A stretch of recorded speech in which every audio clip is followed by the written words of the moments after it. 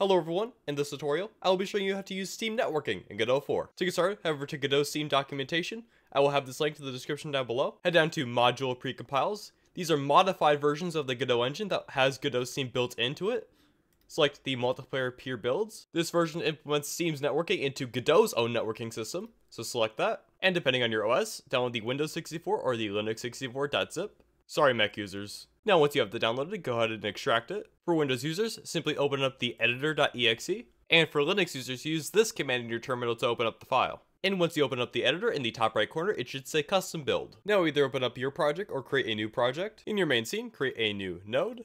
Let's just call it Steam. Create a new script on that. If you have watched my other Steam tutorials, this will be very familiar to you, however, you don't need to. In the ready function, type os.setEnvironment. This environment will be Steam app ID. This will be your Steam's app ID. If you do not have one already, you can go and type str480. Otherwise, you would just put your Steam app ID here. Go ahead and copy this line, paste it, and change app to game. In process, type steam.run callbacks. And also make sure you write steam.steam init.ex. Now go ahead and create a new scene.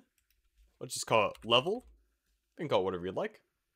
So make sure it's a regular node. Now in here, add a multiplayer spawner. Assign the path to be the multiplayer spawner. The auto spawn list will be empty. Now go ahead and create a script on that. Go ahead and add in a variable, which will be an export variable. It will be our player scene. We'll set that to be a packed scene. We can delete the process function. We'll create a new function called spawn player, and we'll pass in data. We'll create a new variable, which will be our player. We'll get player scene dot instantiate, and we will set the multiplayer authority to data. And let's quickly create a dictionary, which will hold all of our players. So create a blank dictionary. Then we will store the players by their data and the player. And then we will return the player. And let's have a function that handles removing the player. So function remove player. We'll pass in the player data. We'll find that player's data in that dictionary, and we will queue free. And then we will do players.erase data. And now in our ready function, we will set our spawn function to our spawn player. Then we'll check if is multiplayer authority. Then we will spawn, passing in 1 as the data. We'll set multiplayer dot peer connected. We'll connect that to the spawn function. Dot connect. And then we'll do multiplayer dot peer disconnected. We'll connect that to remove player. So I just have a simple player here that has a WASD movement script, and that's it. Let's go ahead and add in a multiplayer synchronizer. And there, we're going to add a property to sync. Select the player, add in the position. You can also do the rotation as well, or any other property. Let's head over to our player script. Here, we will reference our camera. So control and drag that over. Let's just call it cam. In our ready function, we'll set cam.enabled. We'll set that to is multiplayer authority. And inside our physics process, we'll quickly check if not is multiplayer authority. And if it's not, we will return. So essentially what this does is it will check if we own the player. And if we do, we will make sure we view it through our camera. And also, we cannot control other players. Now let's head over to our level. Inside our player scene in the multiplayer spawner, we'll just drag in our player.tscn. Now let's head back to our main scene. Let's create a new script. In here, we will add 2 variables, one being our lobby ID, which we'll just set to 0 for now. And next will be our peer. So variable peer gets Steam multiplayer peer dot new. Now let's quickly head back over to our 2D scene. I'll add in a button. This will be our host button. And we will connect that to our main script. So button pressed, main script. We can go delete our process function as we do not need it. Instead of our host button, type peer dot create lobby. We'll create it using our Steam multiplayer peer, and we'll make it public. So lobby type public. Now we'll go ahead and set multiplayer dot multiplayer peer to the peer. Then we're going to want to go ahead and add in a new multiplayer spawner into our main scene, and we'll assign the spawn path to main. Let's go ahead and drag it over to our script, and I'll just call it ms. Let's click create a new function called spawn level. Pass in data. We'll just pass for now. We'll set ms.spawn function to spawn level. Now in our spawn level function, it's going to create a new variable, which will be the instantiation of the level. So load data as packed scene, and we will dot instantiate. And we'll just go ahead and return a. Now in our host button, we need to spawn this in by going ms.spawn. We need to reference our level.tscn. So drag that over and press play. If we press host now, you'll see we spawn in our player.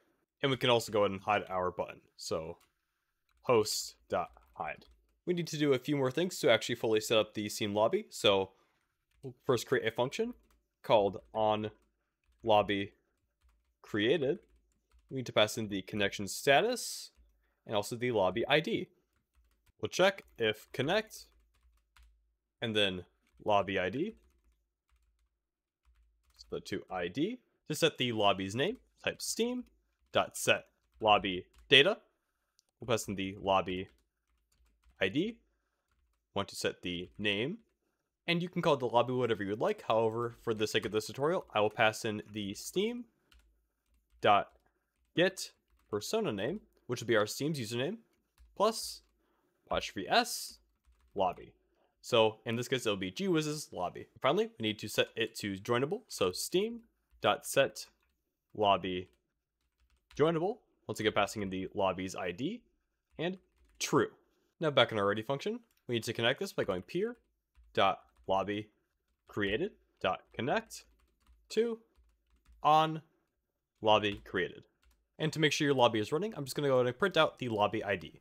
So make sure you have Steam open, press play, and now host, and you'll see we get our lobby ID. Now to join the lobby, go to create a new function called join lobby, pass in the lobby ID, then we'll do peer.connect lobby, pass in that ID, and we'll set multiplayer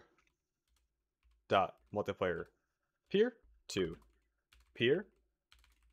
We'll also hide the host button.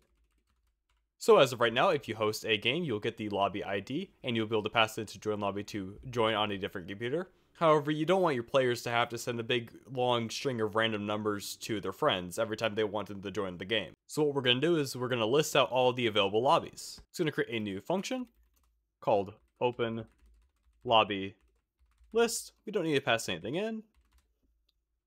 We'll type steam.add request lobby filter. This will be how far you want the filter to go. So we'll just do worldwide for now. And then we'll go ahead and type steam.request lobby list to request the lobby list. And now we need to list out all the lobbies that we receive. So function on lobby match list. We'll pass in lobbies. We'll loop through those lobbies. So for lobby in lobbies, we'll set a variable called lobby name to steam.get lobby data. Let's pass in that lobby and get the name. Let's also get how many members are in the lobby. So mem count steam.get num lobby members and just pass in lobby. And before we display these lobbies, I'm going to create a new scroll container. Shrink that over here. And let's name it lobby container. I'll add in a VBox container. Let's call it lobbies. And now back at our script, let's create a new variable. Let's call it BUT. We'll set that to button.new. Let's set that button text to be str of the lobby name combined with the player count. So we'll pass in the member count. Let's set the size to be a vector 2 of 100 by 5. And we'll reference that VBox that we created before. So dot add child, and we'll add the button as a child. And since we want to be able to join the lobby from this button, we'll go ahead and do button dot connect. Click the pressed function to callable self, and we want to call the join lobby function. So join lobby.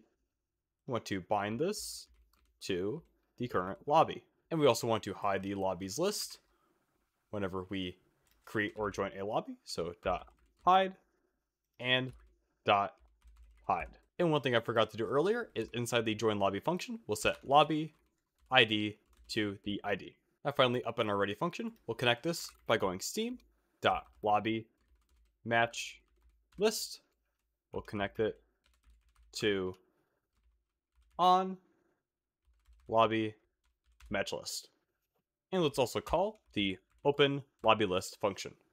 And for press play, you'll see we'll get a list of lobbies. And one final thing we will do is we'll create a refresh list button. So create a new button, call it refresh.